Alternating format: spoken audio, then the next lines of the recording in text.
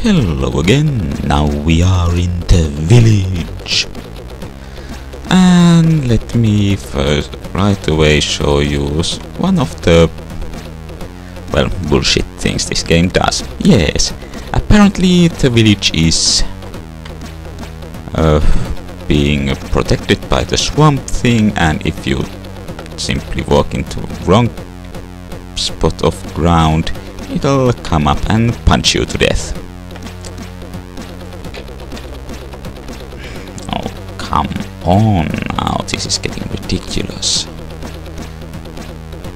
Okay, yeah, that thing will, I think that the cauldron will also be an instant kill if it hits.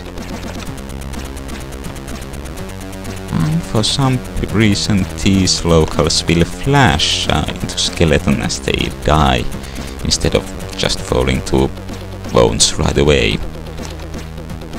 Let's go this way instead. And also as another... how would I put it? Well, downright unfair thing. This level does not have a way to replenish your water. How about that? So I'll probably lose one life just on account of running out of water. Anyway, now we are, I guess we are actually on the gates of the village, and for some reason there's giant bouncing skulls. Now if I could manage to position myself properly to pick up this key. Okay, I don't want to lose a life there.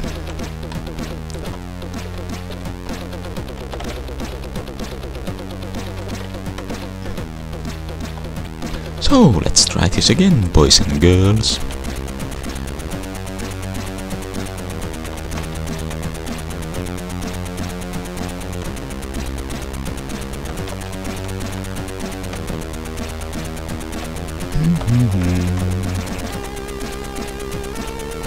We'll be going in there soon enough, because, well, beyond that is precisely the place where we need the key. Okay.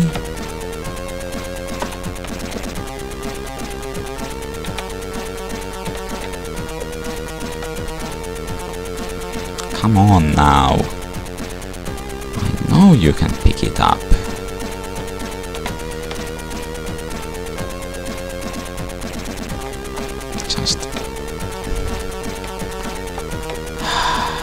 I don't usually have this much trouble getting the key.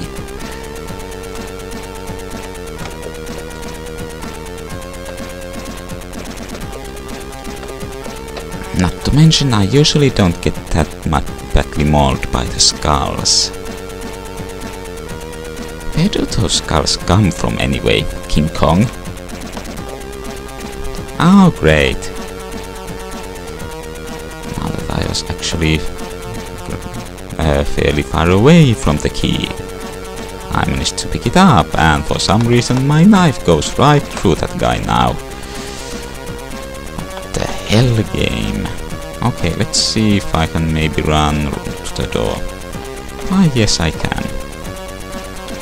And now I could actually show the machete in a place where it's actually completely safe to do so.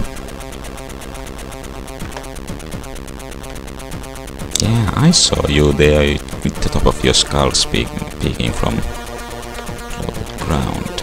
And let's see, are we I guess we can... Oh, are we supposed to go in here yet? I forget.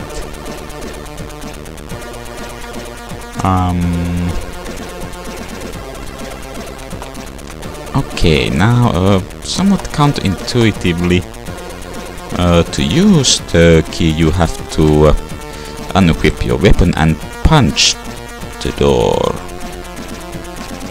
Okay. Oh yeah, here we get medicine. And that's all we came there for. Okay, at this point I might as well get killed, so the water will replenish, but well, I'm not going to go out of my way to try and get myself killed. Okay, and here we have another weapon. The sling. Now, depending on how, well, you hold the fire button down and he'll keep swinging it, and depending on how many times you let him swing it, the sling bullet will go on different trajectories. And this box here is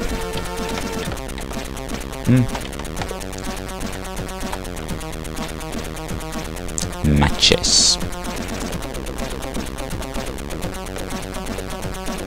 And like other things, that also is or other ranged weapons, that also is an instant kill. Now we use matches on whatever that thing was, and it'll burst out of existence. Now we could pick up the orb, but doing so will kinda screw you up later in the game, so we'll just leave it there. But you do have to remove whatever that thing was on it. And well, this guy seems to be rather agitated, and there's a guy lying down next to him, so well, this is fairly logical. We give him the medicine, and he will in turn give another key. And looks like I'm about to drop dead from dehydration. Yep, there he goes.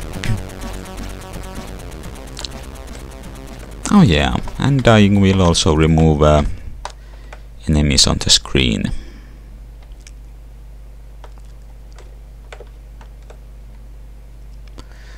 Now let's get out of here.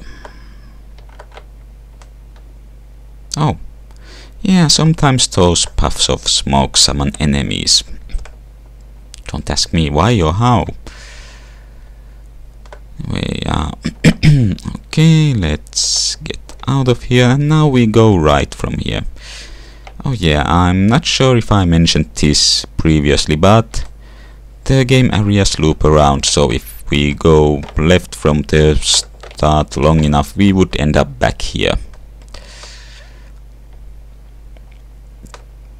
Okay, now, yeah, and also a bit of an odd puzzle. You use the key or give the key to the guards, and the gate will open up. And that's the end of this level. Now I did have to change a version of the game to a tape version, because I remembered that none of the disc versions I found have the ending working properly. But from the tape version it also means that the loading times are quite a bit longer. But luckily the emulator has this, so that'll make them much more tolerable. Yeah. Next up will be the temple. Whoa. And look, it's a monkey! Oh, I guess that would rather be an ape.